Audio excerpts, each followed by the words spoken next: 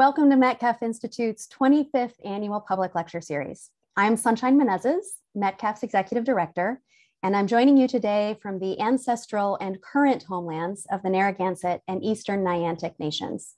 Their lands and waters originally encompassed what is now the state of Rhode Island into Eastern Connecticut and Southern Massachusetts. We pay our respects to elders past and present. The University of Rhode Island's Metcalf Institute has been advancing informed and inclusive public conversations about science and the environment since 1998. We achieved this through science training for professional journalists, communications training for scientists, and public events like this one. We also founded the Inclusive SciComm Symposium, which brings together researchers and practitioners from across the world to make all types of science communication more inclusive and equitable. This year's lecture series, as you can see on the slide, explores the unique challenges that inland and coastal flooding have created for the physical and social infrastructures that sustain communities. Climate change is causing more frequent and intense precipitation and flooding events around the world. We see this in stalled hurricanes that dump unimaginable volumes of rain over the course of just a few days. We see it in so-called 100-year storms that are now happening much more frequently. And we see the impacts play out in many ways too. These impacts, from outdated infrastructure to the loss of homes and livelihoods, are felt disproportionately among low-wealth communities and communities of color. This week, through discussions of flooding risks, infrastructure, flood policy and planning, and community action, we will investigate the far-reaching effects that flooding can have on communities to further understand how to support equitable, community-based solutions to the increasing challenge of major flood events around the world. We want to thank you all for being here today to further explore this critical topic. I also want to note that, thanks to our generous advisory board, Metcalf Institute has a dollar-for-dollar matching opportunity this month until June 30th for all donations up to a total of $11,000. Your gifts support public programs like this one, as well as training opportunities, all in the interest of advancing conversations that increase awareness and action on the urgent challenges posed by climate change and environmental inequities. If you would like your gift automatically doubled, please click on the link that we will share in the chat momentarily. Excuse me. And now to today's lecture, which is setting the stage for the rest of the week's events. Currently, an average of 3.6 million people in the United States are exposed to flooding events each year. According to a recent study led by today's speaker, we can expect a roughly 20% increase in exposure to flood risk in the coming years because of climate change, which will affect more than 4 million people annually. To tell us more about this, we're very pleased to welcome Dr. Oliver Wing. Dr. Wing is Chief Research Officer at Fathom, a private firm that provides global cutting-edge flood risk modeling. Dr. Wing received his PhD from the University of Bristol in the UK, where he developed and tested novel flood hazard models. He continued this work as a postdoctoral researcher in the hydrology research group at the University of Bristol, improving and further developing large-scale flood models for global use. He still holds a position with the university as an honorary research fellow, while ensuring that Fathom's flood risk mapping technologies remain research-based, transparent, and peer-reviewed by academics in the field. Dr. Wing continues with his role in academia also as a reviewer and publisher for major hydrology journals, and he regularly speaks on issues related to flood risk and climate change. And we are very pleased to have him talk about those issues today. Welcome, Dr. Wing. Thank you very much for the introduction. Let me just share my screen.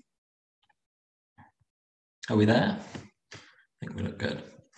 Okay, well, thank you to Sunshine and the Metcalf Institute for the invite to this lecture series. I'm very honored to be invited to speak here. And thank you for the glowing introduction. You did most of the job of my first slide for me. I'll just repeat, my name's Ollie Wing, the Chief Research Officer with the flood risk modeling firm Fathom, and also a research fellow at the University of Bristol.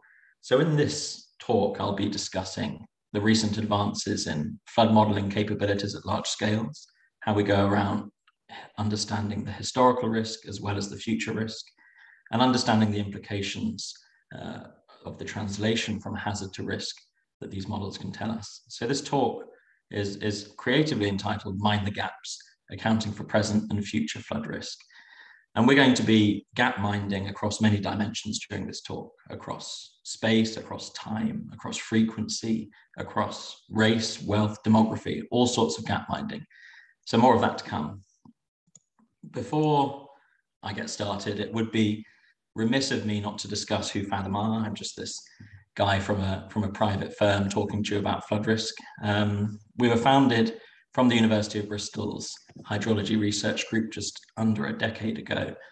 And I'm biased, of course, but I'd be happy to give you both quantitative and qualitative evidence that we are the best research group in the world studying global flood risk. And I guess it's important to note really that Fathom continues to operate much like a university research group. All of our methods are peer-reviewed and published in high-quality academic journals, and all of our data are freely available for academic researchers to use. And indeed, we collaborate with researchers globally as well.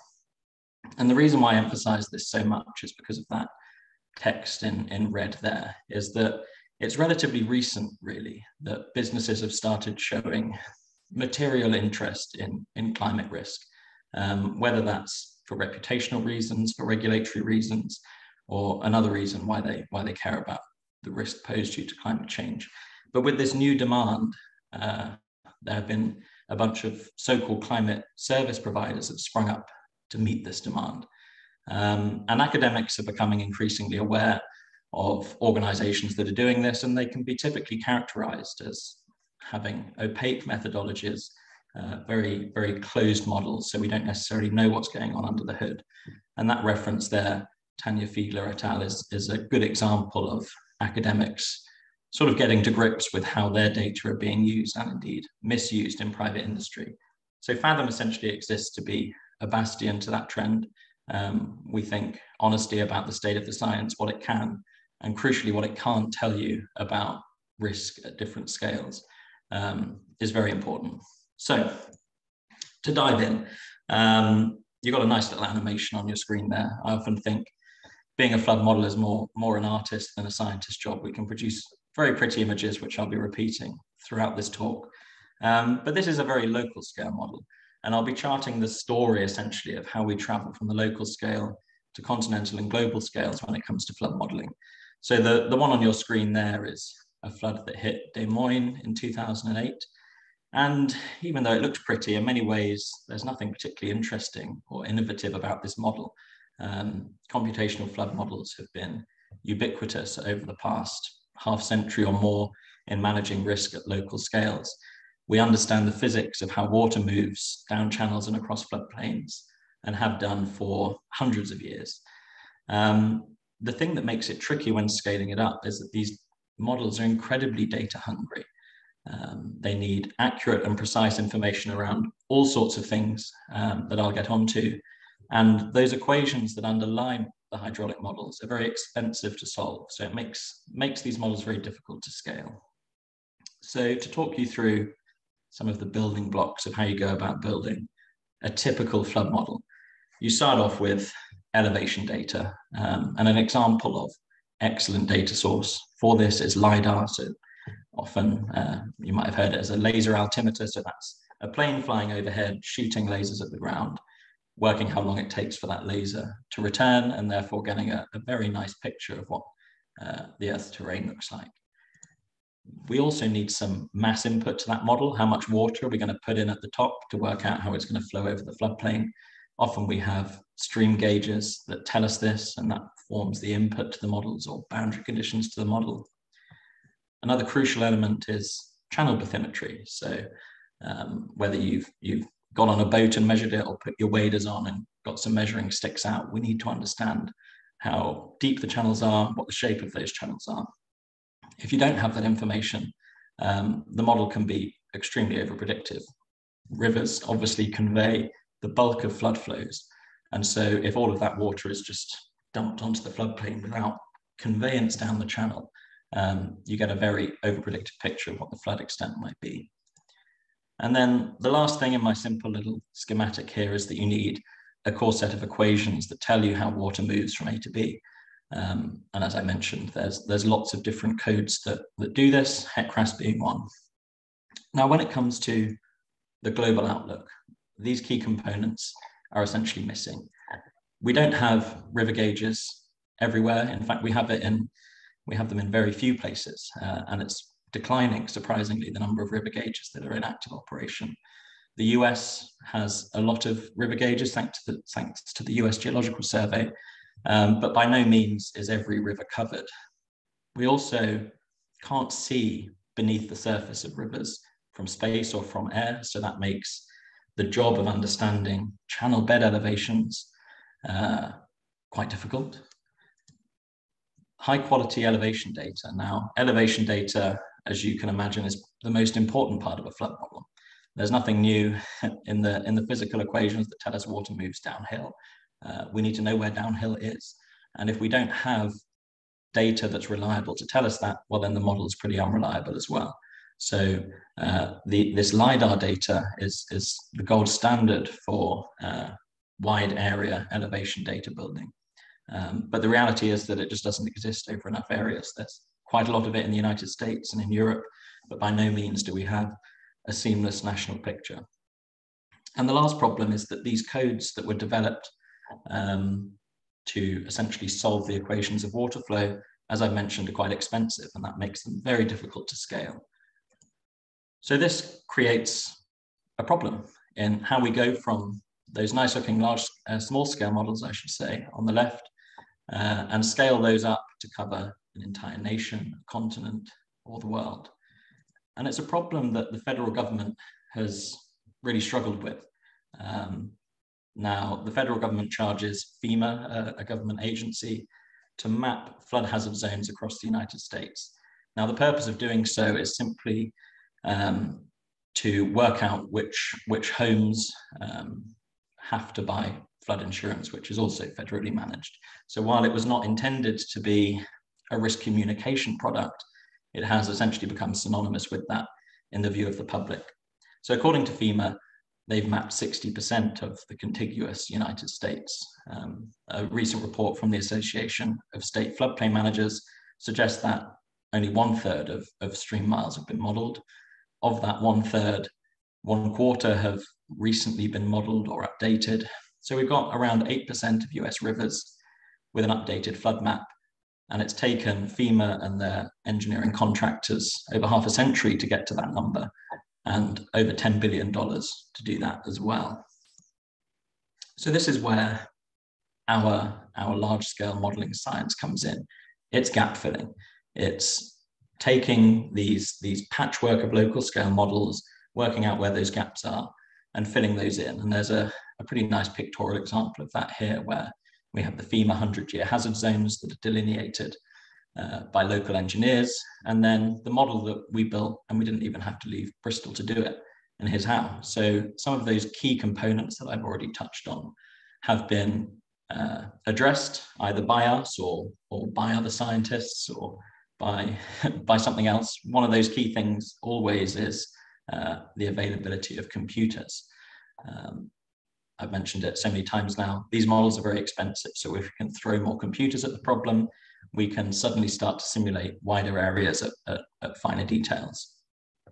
The other key advance is a hydraulic model that's been developed at the University of Bristol since the turn of the century. And that differs to other hydraulic models in the sense that it is not full complexity. So it doesn't tell you everything about how water moves in 3 dimensions. It essentially retains the terms within those equations that are most relevant for flood inundation modeling, and discards essentially overly complex terms that don't make any difference to the thing that we're trying to simulate, which fundamentally is flood inundation and depth. And the main things that have allowed us to create a model of this scale in the US is data. Data is always the limiting factor in these models. I've mentioned how data hungry they are. And so we couldn't have got there. We couldn't have gotten there without the US Geological Survey and without NOAA releasing a whole bunch of very critical data sources and publicly. Again, the most important one of those is the US Geological Survey's national map of terrain, a lot of which is LiDAR and increasing, although a lot of it isn't. Also the US Geological Survey's river gauge data, river location data, all sorts of other very critical observations, tide gauges, rain gauges, and so on. Without the availability of this data in well-maintained databases, the whole endeavor would have been pretty hopeless. And then another element of gap filling that essentially was pioneered by Fathom and our research group at the university is statistical models to fill in the gaps where we don't have observations. So that's what hydrologists call regionalization. So where we have observations of flow, of river flow in one catchment, but not in another catchment, we use those catchment descriptors to predict what the unobserved extreme flood might be. So of course you shouldn't really listen to anything I say unless I can prove to you that the model works. Model validation is essentially the only important thing when it comes to communicating science, as it were. If I can't tell you that these methods work, or at least provide some evidence as to what their skill is, then it's quite difficult to use them. So we've done a whole bunch of this. I'm not going to go into loads of detail, but I'll give you some flavor of it. But one of the tests that we applied to this model was to compare it to those local engineering models. So as I've mentioned, they are only a patchwork of the national picture, but where they exist, a lot of them are good quality. So we take the ones that are high quality, compare those to our flood model output, which you can sort of see pictorially there, and then we get some measure of fit to that. So one such score is called the critical success index. This is the only boring metric I'm going to talk to you about, which is essentially a quantification of model skill out of 1. So on this map here, we've got a map of flooding from the Iowa Flood Center. And we've got 3 types of pixel, as it were. The blue one is a true positive. So that's where both our model and the Iowa Flood Center agree that that area is at risk of the 100-year flood. The false positive, which is where we've overpredicted what the Iowa Flood Center think. And the false negative is where we've underpredicted.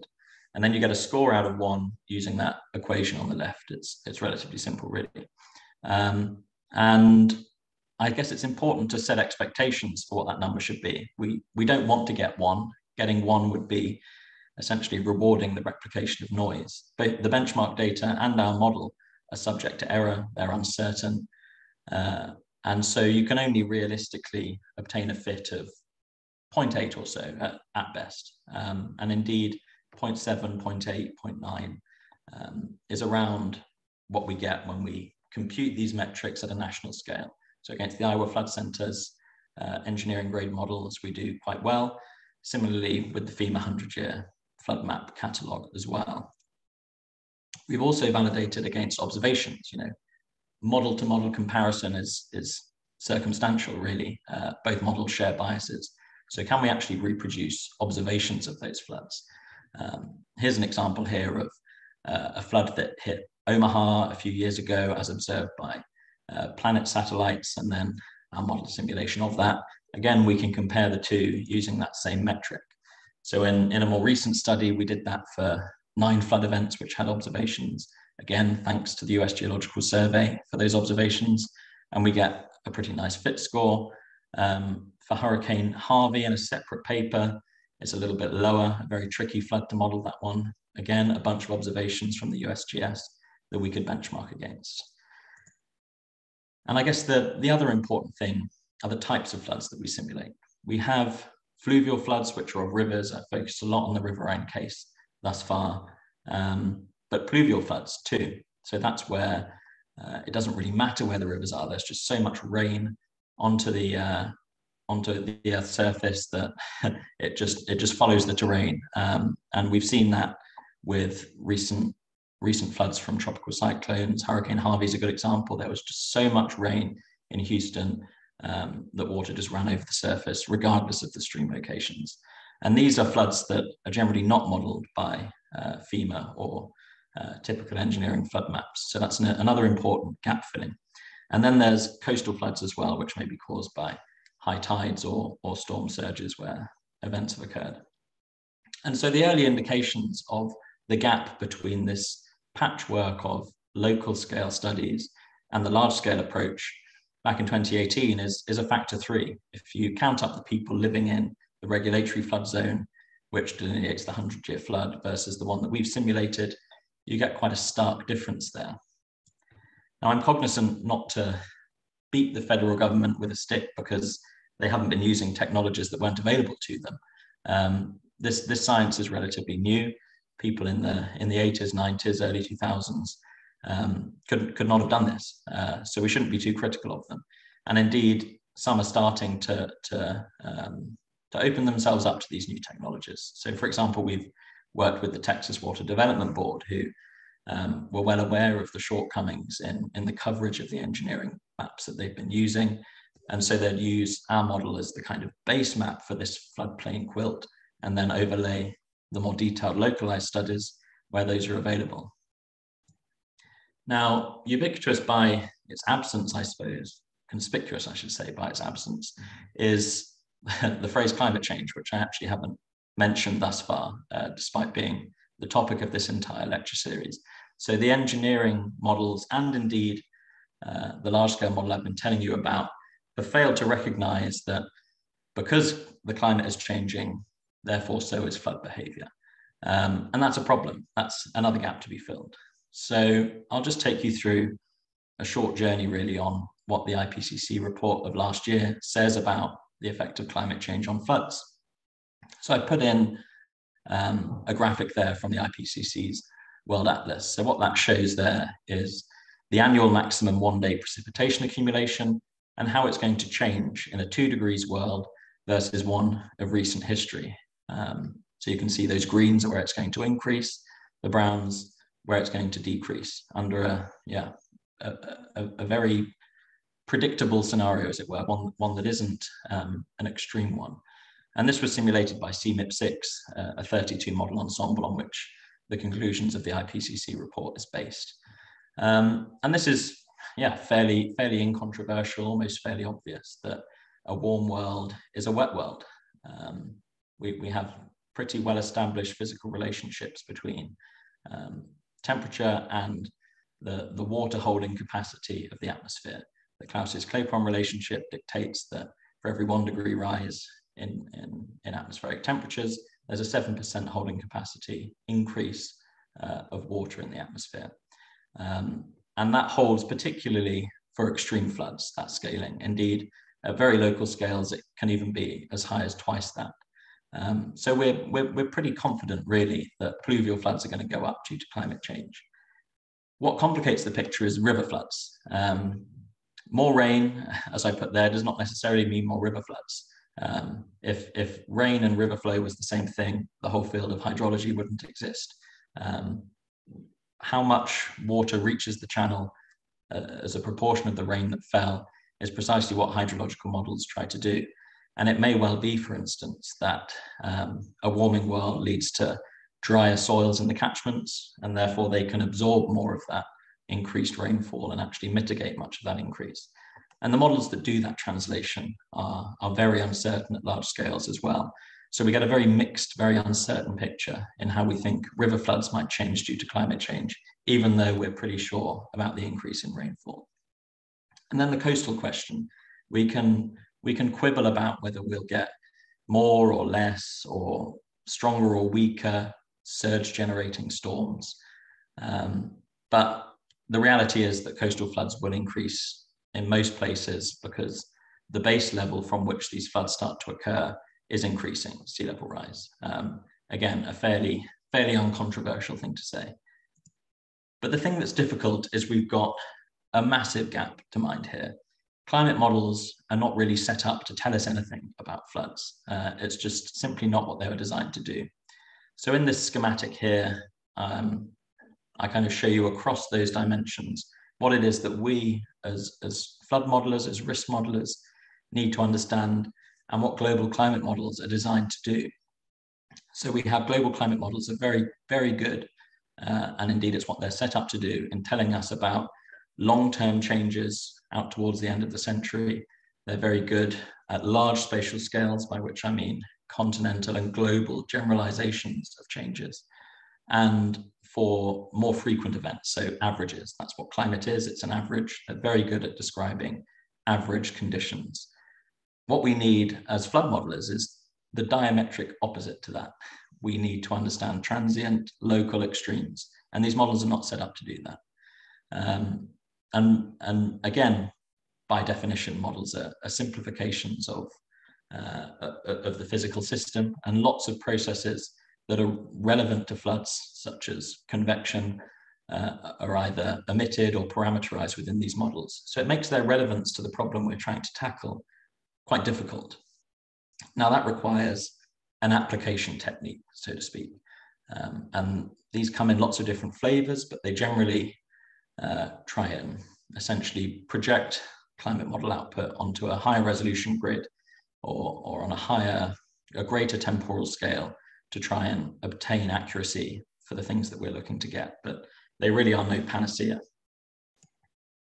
So what we've done, our application technique, is taking that validated historical view of floods and updating that using the relative changes coming out of climate model cascades. So for instance, if we were interested in how pluvial floods would change, we would look at the relative change in rainfall between a baseline period and the future period of interest. And then we would iterate that relative change across the boundary conditions of our historical model. And in that sense, we've corrected any biases, because the baseline period and the future period in the climate model will have a similar bias. And in essence, we're downscaling it by applying it onto an already locally relevant model. And so what I've shown here, for instance, in A is the present day map of flooded area across the United States. And then this is the change, and I should say that's for the 250-year flood. And B shows you how that area changes once we've applied these relative shifts to those model boundary conditions, which is perhaps relatively intuitive. On the coast and in Florida, we see quite big increases in those flooded areas, but lots of places see very little change, or indeed a decrease across the central United States. And I should add, this is under the RCP 4.5 scenario. So again, a relatively conservative one. We're not using extreme scenarios in these projections. So I guess onto the stuff that's of substantive interest, which is risk. I've spoken a lot about how we actually understand the hazard, but risk is the tangible thing that we want to learn about. So we've taken an inventory of buildings and structures across the United States. We know their locations, their characteristics, their values, all that sort of stuff. And we've also applied vulnerability models, and those are perhaps simpler than the name model suggests, which is where we work out conditional upon being flooded to a certain extent and conditional on a certain amount of characteristics being defined. This is the kind of damage response we would expect these buildings to experience. And when we sum that for every structure across the United States, integrate across all the return period floods that we've simulated, we get an average annual loss of the present day of around $32 billion. Now, the national distribution of that is obviously very heterogeneous. We can see perhaps quite intuitive hotspots in the red map there, in the Gulf Coast, in Florida, and populated areas of the Northeast and the West, and perhaps less intuitive hotspots across Appalachia and the Northwest too. Also of interest, I suppose, is that 41% of this national average loss is occurring within the FEMA flood zones. So what this means is that the majority of the nation's flood risk is essentially unknown to the federal government, which I suppose is quite concerning.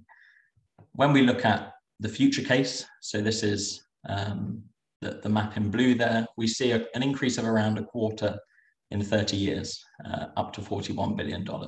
Now that's, 26% increase is a lot. 30 years is not a lot of time either, but we're not seeing massive shifts.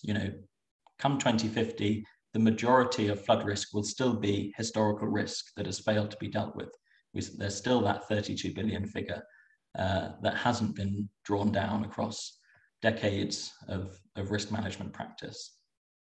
And that distribution of increase, again, perhaps might be fairly intuitive along the Gulf and Atlantic coasts, where sea levels are rising and hurricanes are dropping more rainfall when they make landfall. Also of interest is that the increase within these federal risk zones, federal FEMA zones, I should say, is higher than those outside of it. So when we get on, we can zoom in quite a lot here. We've got risk defined at, in essence, every building structure in the United States. And we can start to look at who are the people that are actually bearing this risk, and how are they? And in many ways, this is quite a stark picture. So on the right-hand side, the very right-hand side, we have that very tall dark green bar, which represents the relative risk of communities that are both extremely impoverished and have a high proportion of white people living within them. And they bear an extremely outsized burden compared to the national average, as you can see. Indeed, that bar on the very left-hand side, the sort of light green one on the far left, represents the least white, the least impoverished communities, and they have risk that's 10 times lower. Now, this says nothing about the sort of relative vulnerability of these populations. So, generally, it's poorer people that struggle to respond when these disasters hit that might get less access to federal aid and so on. This is just raw numbers that they bear the most risk, let alone have the least capacity to respond to it. That distribution is shown in the bottom there, particularly across Appalachia and the Ohio Valley, for instance, are where these very high-risk communities, relative to the value of buildings that are there, is found. We can also look at what the climate shift is. Now, this is not to say that risk by 2050 will be completely turned on its head. We're not charting new patterns of 2050's risk in these plots. We're talking about what is the delta, who's bearing the increase. And we can see in this image that it's communities that have a high proportion of Black people. So in the top quintile of Black census tract population are experiencing the biggest climate shifts, 2 times more than the least, than communities with the lowest Black population proportion. And again, you can see the distribution of these across the Deep South, which is, again, where we expect hurricane rainfall to intensify, sea levels to rise, and so on. Another important point that arose from this body of work was the importance of population and projecting that. Sunshine said at the start, 3.6 million people are exposed to floods each year, just over 1% of the US population. But when we start to look at how that changes and the relative contributions of these changes, we get a very interesting picture. So we've used population projections from the US Environmental Protection Agency, who have gridded Census Bureau population projections. So we can essentially have an idea of where we think people of the future might be living. And we've counted up the number of people that are exposed to floods each year, whether they're present day populations or future populations, and whether that's present day floods or future climate change floods. And if you take a view of all of those components, our risk almost doubles, in fact. And the reason why that's so much bigger than the 25%, 26% increase that I mentioned previously is that population change is a huge determinant of what future risk will be. It accounts for 3/4 of it. Under 20% of that change by 2050 is expected to be due to climate change. And that's a fairly incontroversial and well-defended aspect of this modeling. Indeed, lots of other models of different scales and in different regions generally see that it's actually people and where people are expected to be living that will drive the climate risk of the future. I also want to point out the interesting little yellow bar at the top, which accounts for 6% of the change. And this is where both climate change and population growth are required to to produce that extra bit of increase. So conceptually, you can think of that as future places right now where nobody's living and also aren't at risk, but both of those things are going to change by 2050. So there's considerable risk of surprise in places like that. But overall, the point of this slide, of course, is that demographic change is 4 times more influential on your view of risk than climate change. A little note on uncertainty then. I kind of have alluded to uncertainty in previous slides, but to be a bit more explicit about it, the models that we've used to project these future changes, we took not only the median of these climate models, but we also looked either side of that median. So what's the 25th percentile of these changes? What's the 75th percentile of these changes? And if we look at essentially the disagreement amongst these models in trying to characterize what the risk of today is, so what is the present day climate, that variability is much greater than the trend. So essentially what we're saying is that uncertainty in characterizing the present day is much greater than uncertainty in whatever might happen in the future. And that's pretty important, that climate change is essentially noise amidst existing uncertainty. It's of course important that it imposes a bias and an increase generally, but it still stands that models of history or of the present day are still subject to considerable uncertainty. Now, what I've shown in these maps here is a really stark view of flood model uncertainty, regardless of the climate outlook.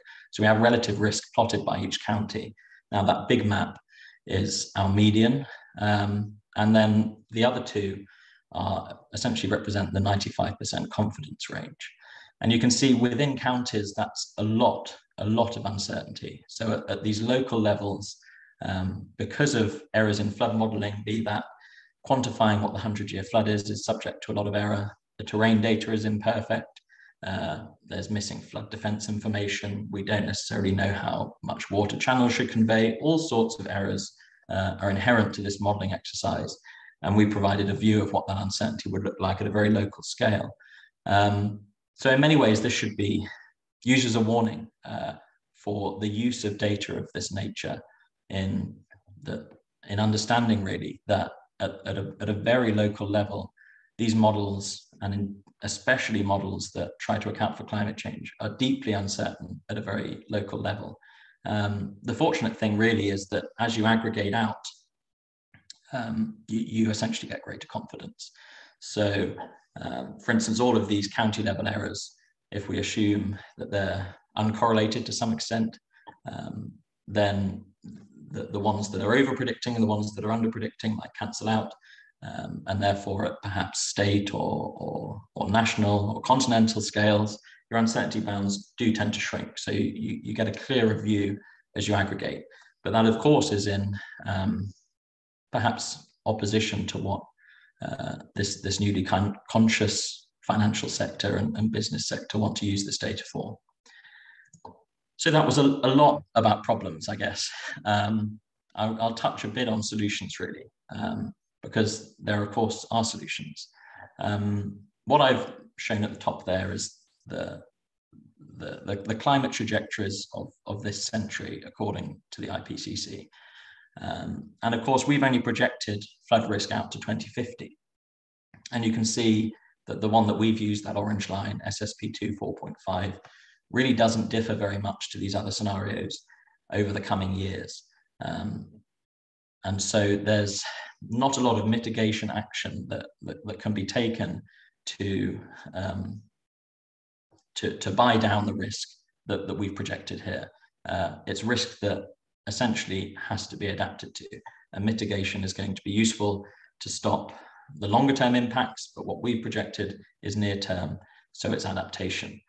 And there are a whole raft of policy responses that are possible within the umbrella of adaptation. Some simple and obvious, some hard and expensive and require difficult questions to be answered.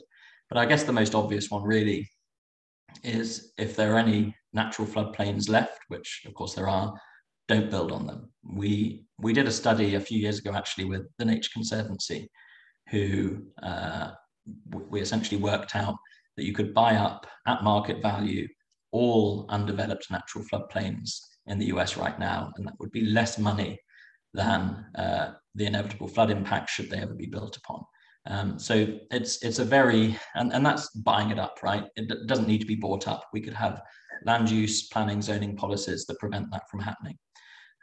We can move people out of floodplains. There's plenty of examples of, well, I say plenty, there aren't that many, but there should be more examples of successful relocations of communities out of risk zones, quite an expensive one. For those who remain, retrofitting them to be more flood resilient so that when the floods do come, they can get back on their feet quite quickly.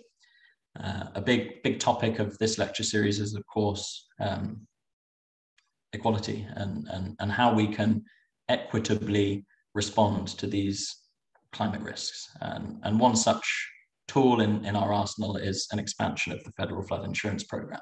At the minute, not that many people have flood insurance. It's only people that are within those FEMA flood zones that have to buy it. Some voluntarily do buy it, but more people need it, and it needs to be affordable and equitable, because in many places, the actuarial risk is too expensive for some communities to pay for. And that's why some of these other tools will be important. And of course, there are structural measures that need to be employed where appropriate. But there should be an understanding that when these structural measures are used, that doesn't eliminate risk. There's still residual risk behind flood walls. And so we shouldn't dream that we can engineer our way out of this problem. So that's it. I hope you enjoyed that. Please do continue the conversation with me via email. And I look forward now to what I hope will be an interesting Q&A. Thank you. Thank you so much, Ali. We really appreciate you being here to share this with us. There was a lot in there, and the questions are starting to come in. So I'm just going to kind of take them as they come, even though it means we might jump around a little bit. Mm-hmm. So Jane asked, do you expect FEMA to be able to address that 60% data gap that you mentioned? Are there efforts to do this? And if yes, what would that look like? Does Risk 2.0 change this in any substantial way? Yeah, that's a good question. I think FEMA will be able to address this, not using traditional approaches. So they're not going to be able to suddenly fill that massive data gap with local engineering great models. And the crucial point really is that those models, once you've built them, they're sort of instantly out of date as soon as they're built if you haven't accounted for climate change. And there's no legal requirement for these maps to do so, which is, of course, problematic too. And the fact that, again, that they're built at the local scale in a time-consuming way makes them difficult to update for these future views. So it will be using, not necessarily our data, but data from this frontier of science to fill in those gaps. And they are starting to do so. And they referenced Risk Rating 2.0, which is methodologically, at least, a step in the right direction, where they're starting to leverage technologies like this to fill in that data gap. But crucially, they're only really using that for pricing the risk, as it were. The models underpinning that are not open. We don't understand the methods that go into Risk Rating 2.0 at their core. And ultimately, as a risk communication product, as working out where's at risk, as kind of a public-facing map, Risk Rating 2.0 doesn't address that. So we're kind of in this weird limbo, really, where we have pretty well, up-to-date science, as it were, even if black box, informing the pricing of insurance, but still the consumers of this have no additional information beyond these 100-year flood maps. I wonder, so I wonder if you would care to comment on the issue of accessible and inaccessible data in general. This is something that you and I had talked about a little bit on the side, and I think that it's a really interesting conversation for people to be more aware of. Of course, yeah. I mean, ultimately, we can only be resilient to the kind of stuff that I've mentioned here if it's out in the open, right? And we can only use data, or we should only use data that we can trust, and we can only trust it if that data is open to be looked at, to be scrutinized by experts in this field. We're currently in charting quite, well, we're treading on dangerous ground, as it were, because we're in new territory. We have private industry is suddenly extremely interested, more so than they ever were, in physical risk and in climate risk in particular. And as I mentioned at the start, there's lots of firms that offer solutions to that, to meet that demand. But when you boil down their methods, they're taking open climate model output, repackaging it in some way to make it look prettier, and then selling it on, which is deeply unethical and not scientifically defensible either. And I, of course, worry that when the mask is eventually peeled back and the public sees these firms for what they are, that we may end up going in completely opposite direction, and the increasing climate consciousness that we're seeing from individuals and the public may well evaporate when they see how certain people are using certain sets of data. And so that's why shining a light on the methods and the data that are being used is so important. Thank you. Catherine asked about the locations of the especially vulnerable areas. So do we know where those areas are, and what kinds of surprises have your models found in this regard? So we do know where those areas are. Of course, they are subject to uncertainty. I talked a lot about location level uncertainty in particular, and we're projecting these future floodplains, as it were, and also an extremely uncertain bit of understanding that is the projections of where people are going to live. What we have from the Environmental Protection Agency are a single realization of where people might be living by 2050, sort of consistently with how the climate is changing. Well, how is the population changing at the same time? The reality is we'd quite like an ensemble view of that, lots of different views of where people could be living, rather than a single one. So although our model could tell you, well, you know, that compounding yellow bar that I described, where we have the nexus of population growth and climate change, we can see those where they are at some precision. But whether we treat them with a whole bunch of accuracy or whether we trust them is a separate issue. And here's kind of building on that. There's a question from, and I'm so sorry, I think I might be saying this person's name wrong, Brisa, who asks, is part of the reason that risk is currently concentrated in areas with more white people due to low property values held by communities of color? If so, is it possible to calculate the risk differently to help contextualize in terms of communities rather than property? For example, for community planners rather than insurance assessors? Yeah, a really good question. And it's tricky to tell a story in an objective way, because you can present things in terms of raw numbers, you know, and it's going to be fairly obvious that where there's lots of people, you're going to see darker colors on that map because, you know, people have got to intersect with these floods for risk to be generated, versus the kind of relative risk that the question alludes to, which is proportional to what is there, what is the risk. And it's in fact that latter thing that that latter quantity is what we showed when it came to illustrating the poorer, whiter communities that are most at risk.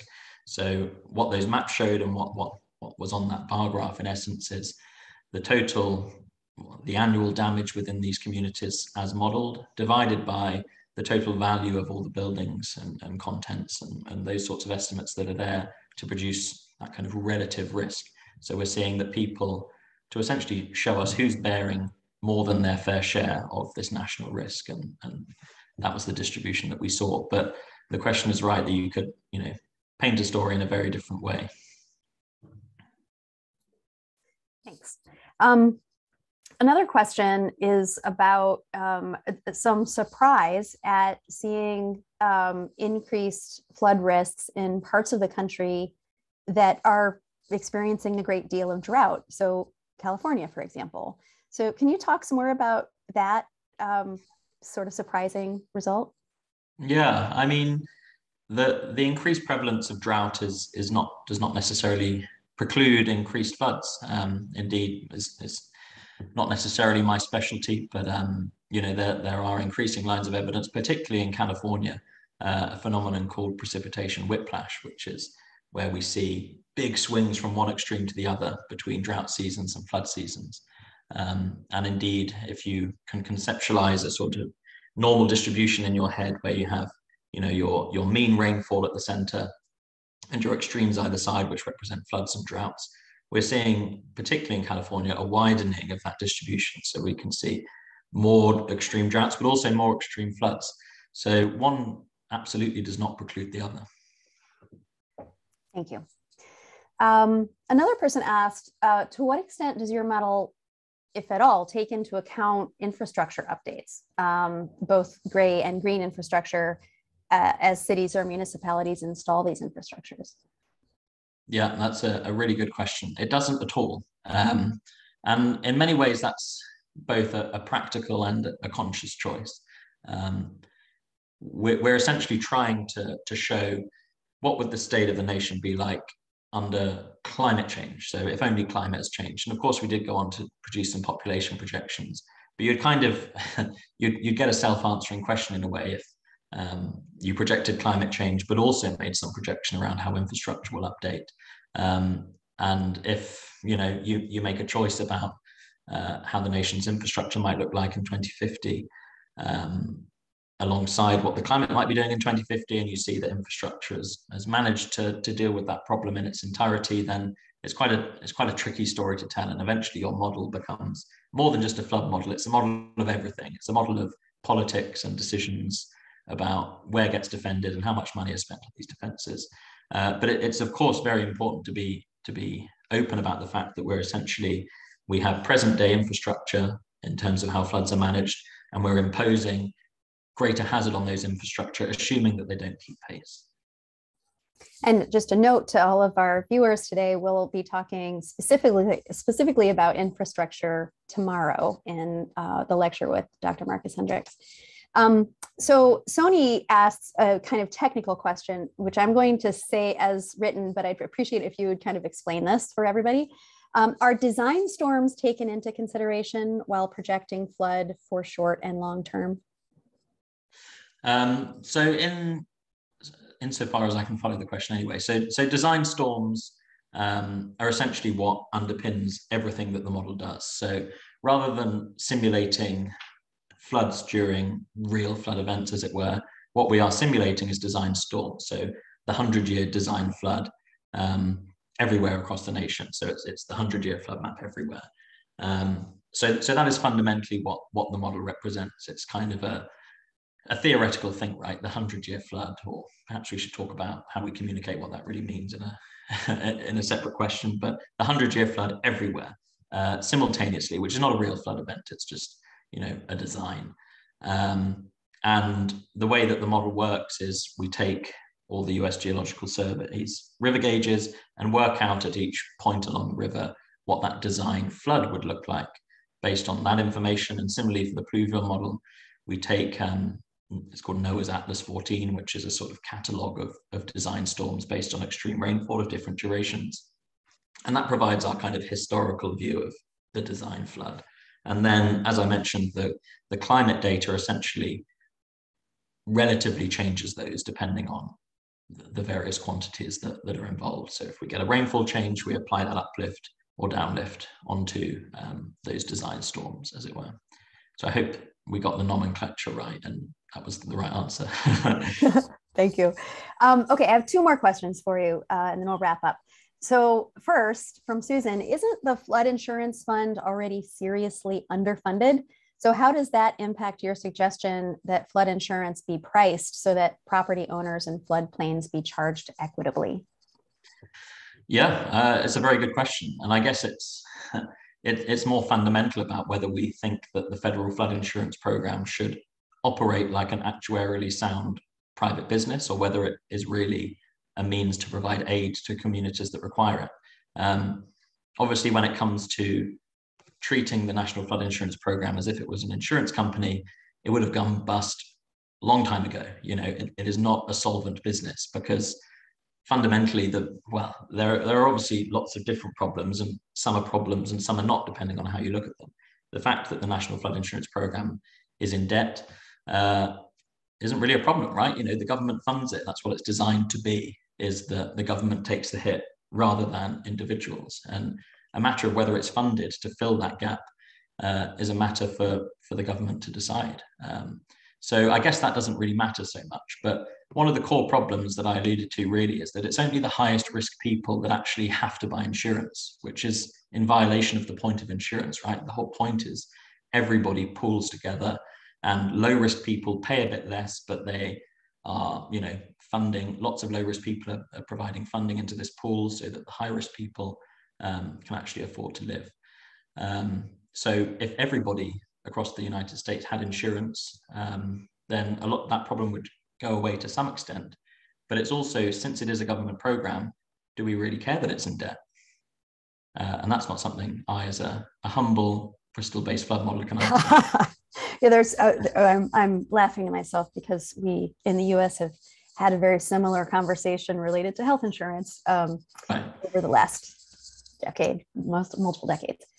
That's a different lecture. So final question for you, which is a very good one for us to end on for Metcalf Institute. And that is, in all of your work, trying to better evaluate and project flood risk, what have you learned about communicating flood risk? Yeah, wow, that's a tricky question. I've learned a lot, but actually kind of crystallizing it into a coherent answer is probably quite difficult. I guess overall, it's important to be presenting any findings with humility. You know, that there'll be a lot of model vendors or a lot of papers that have a tendency to overclaim on the information content of their models or of their results. And it's actually more useful to explain what the model can't do and kind of illustrate the bounds of certainty, as it were, more so than essentially fooling people into think you're having an overly precise answer. So doing that has been very important. You know, fundamentally, uncertainty is not a bad thing. I mean, risk and uncertainty are synonymous with one another. They're an expression of one another. So it's not something to be avoided. It's something to be quantified and harnessed. You know, financial markets, insurers, people are used to dealing with risk. Uncertainty is just another form of that. So that's important. And I could probably keep answering this for another hour, but I guess I should just leave that there. All right, fair enough. And so with that, I thank you, Dr. Oliver Wang, for this really informative lecture, and to all of you for joining us today. As a reminder, you can still register for the rest of this week's lectures by visiting metcalfinstitute.org, and Margaret just shared the link in the chat. And if you're inspired by these talks and want to support more of Metcalf Institute's work, we hope you'll make a gift today and get the extra thrill of knowing that your gift will be matched 100% if you give by June 30th, excuse me. So please join us tomorrow at 1 p.m. Eastern Time again to hear from Dr. Marcus Hendricks from the University of Maryland about stormwater infrastructure and how to reconceive stormwater infrastructure for equitable outcomes. And until then, we thank you for your attention, and we look forward to seeing you another time this week. Take care.